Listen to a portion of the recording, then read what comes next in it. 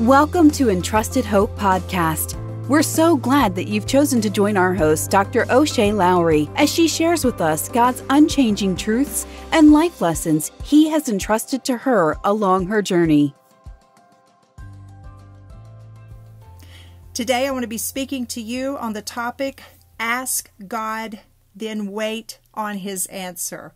Ask God, then wait on His answer.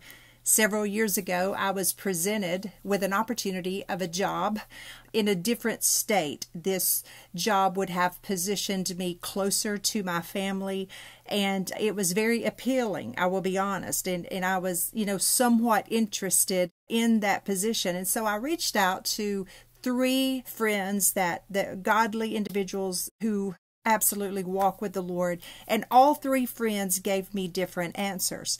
But then I went before the Lord. At this particular time, I had been studying the children of Israel, and they're wandering through the wilderness, and I had gotten to Joshua chapter 3, and I had been studying in that chapter, and the Lord brought that passage back to my heart, and I started reading it, and instantly I knew the Lord's answer. Again, this was a time where the children of Israel had been wandering through the wilderness. Moses was their leader. Moses then, he died, and Joshua takes over. And so at this particular point in Joshua chapter 3, they have made it under Joshua's leadership to the bank of where they're about to cross that Jordan River, and they're going to be in the promised land. But when they arrived, they had to wait for some things to take place before that time came. So I'm going to read to you just a few passages in Joshua chapter 3, verses 1 through 4. Then Joshua rose early in the morning, and he and all the sons of Israel set out from Shittim and came to the Jordan, and they lodged there before they crossed. At the end of 3 days, the officers went through the midst of the camp, and they commanded the people, saying, "When you see the ark of the covenant of the Lord your God with the Levitical priests carrying it, then you shall set out from your place and go after it. However, there shall be between you and it a distance of about 2,000 cubits by measure. Do not come near it, that you may know the way by which you shall go, for you have not passed this way before." I knew instantly that the Lord was showing me He was not leading in this job. He was not leading me to take this position. He was not leading me in that direction. I had gotten ahead of God. Something had, just gotten my attention. It was very appealing, but God was not in it. I want to take you back for just a few moments. I'm not going to spend a lot of time on this topic, but I want to take you back to verse 3, and this was the verse that God really used to speak to me.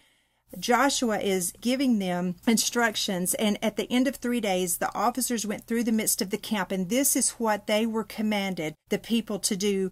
When you see the Ark of the Covenant, now the Ark of the Covenant is where God took up His residence. This is how He led the children of Israel. When you see the Ark of the Covenant of the Lord your God with the Levitical priests carrying it, then you shall set out from your place. In other words, you're not to move until you see God move. But when you see Him move, then you are to set out, and then you are to go forward. Listen, there are times that we pray and ask the Lord for direction. He promises in Psalm 32:8, "I will instruct you and teach you in the way you should go. I will counsel you with my eye upon you." In Proverbs 3:5 and 6, He says, "Trust in the Lord with all of your heart. Do not lean on your own understanding. In all your ways acknowledge Him, and He will make your path straight." On this particular day, I was leaning on my own understanding of what I thought would be best for my life. And we have to remember, God is the one that sees the bigger picture. He sees what He has in store for us and where He is going to lead us. And as we seek Him daily and walk with Him, and we are obedient to Him, He will show us the way in which we are to go. I love this so much, and I want to read it one more time.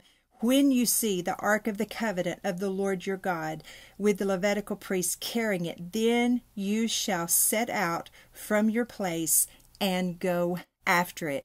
Listen, between the when you see, then you shall, are waiting times. And we don't need to get discouraged during those times. Now, that doesn't mean that we don't do anything during waiting times. We are to continue to pray.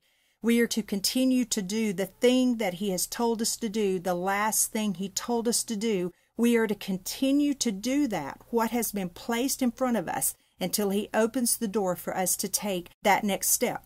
There are times that the Lord says, okay, this is what I want you to do during waiting times. There was a particular time that God had called me to many seasons of preparation. I was led to seminary. I went to seminary and I began to prepare for the work God was calling me to do. So it was not idle time. I had to study. I had to prepare. I had to do what He told me to do. But on this particular day, when there was something I was seeking, something that presented itself to me, I had to say, Lord, is this your will? Do you want me to do this? And the Lord said no.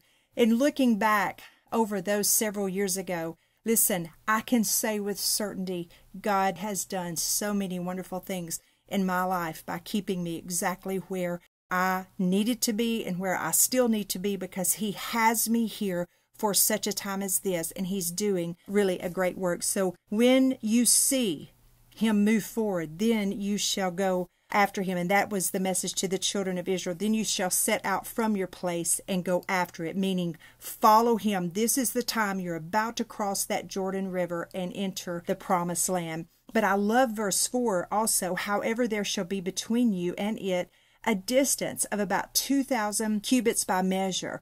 Do not come near it, that you may know the way by which you shall go, for you have not passed this way before. Listen, I'm about to do another podcast for you that is going to talk about when God ushers us into new seasons. And sometimes we've never been that way before. And sometimes we're going to experience Him removing some things and bringing some things into our lives, things that we maybe don't understand at the time because we've never been that way before, never been through that way before. And so this was what the message to the children of Israel, in other words, just to cap it all up, what they were being told is follow God. Don't move until you see Him move, and then you follow Him, but you stay behind Him because you've never been this way before, and you're going to have to let Him lead in this and not try to get ahead of Him. Listen, ask God, then wait on His direction. Pray for direction. Pray for wisdom as you're waiting, but wait and steward your waiting time. Steward it well. Do the thing He's asking you to do while you are waiting. And then I want to close with this. When He shows you what to do, it's time to act. Not too long ago, someone reached out and they were praying for God's direction, and it wasn't really the fear of His direction. I think it was more of when He tells me what to do, I need courage to do it. And when God has made clear to you the next step to take, you take it. You trust Him, because in the go, He is going to take care of you. Wrapped up in that go, or wrapped up in that yes, is His plan, His purpose, and all the things He's going to do for your life. So you can trust Him to move forward when He shows you what to do. Have courage. Be strong and courageous, as I tell my class all the time, and as my mentor had to tell me the other day, you be strong and courageous. Ask God, then wait on His answer, and know that it's coming. He is faithful to His own, and He will answer you. I hope you have a great rest of the day, and thank you for listening to Entrusted Hope Podcast. Thank you for listening to Entrusted Hope Podcast.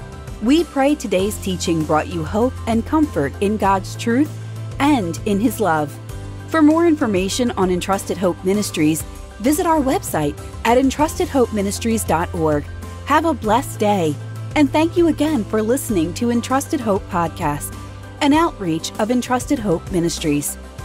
Copyright Entrusted Hope Ministries. All rights reserved. No portion of this content may be reproduced in any form without permission from Entrusted Hope Ministries.